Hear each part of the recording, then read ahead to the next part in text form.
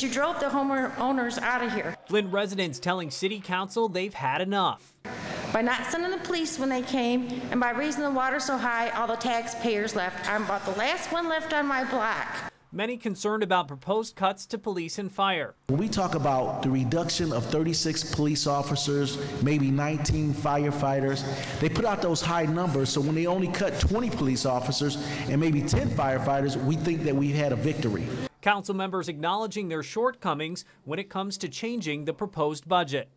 We really have to recognize what this is.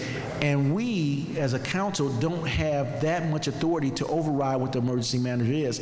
And I want to make sure that's really plain for the residents to understand. One of the main changes being considered by the emergency manager addresses funding for police. We look to take $1.8 million in the general fund budget to redirect that to public safety. There are several other small changes council members recommended, like changing the hours of the city lockup and eliminating funding for the Human Relations Commission.